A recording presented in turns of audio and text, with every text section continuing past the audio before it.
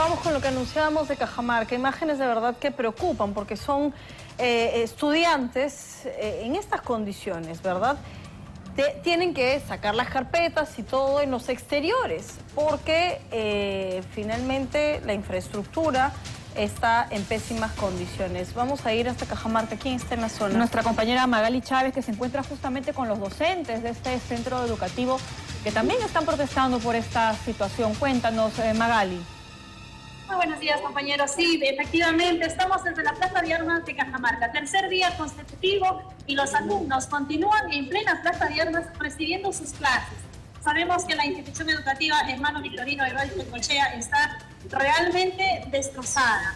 ¿Por qué? Por la mala gestión de las autoridades.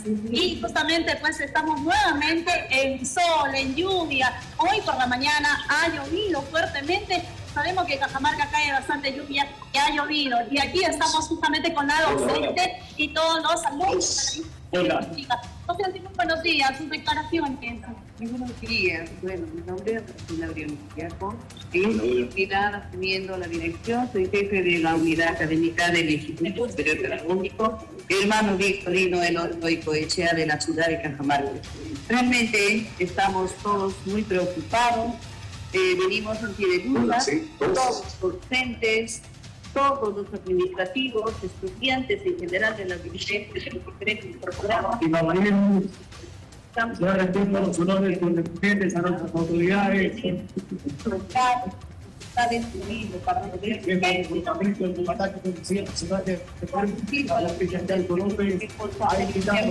Magali, vamos a tratar de mejorar el audio, pero aquí tenemos información de que este problema se habría originado hace más de un año, cuando el gobierno regional de Cajamarca inicia la remodelación de este emblemático instituto, ¿no? Instituto Superior Pedagógico Hermano Victorino Elorz Goicochea, pero la empresa que se había encargado de hacer esta remodelación, que ganó la licitación, destruyó parte de la infraestructura y lo dejó así.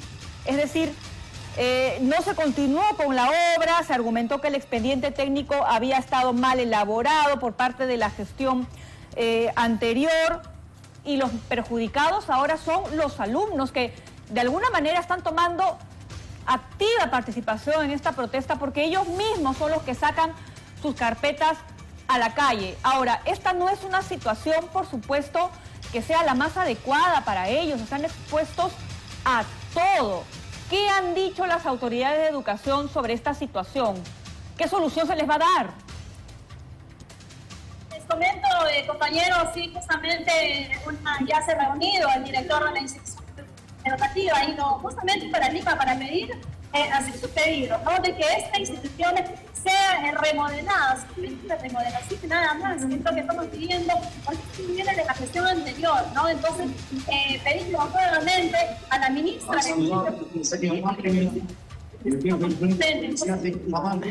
Magali. Bien, Magali.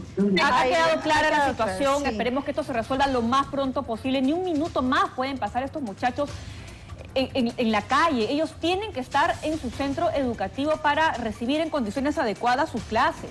Bien, regresamos a Lima gracias a Magali. 9:06 de la mañana.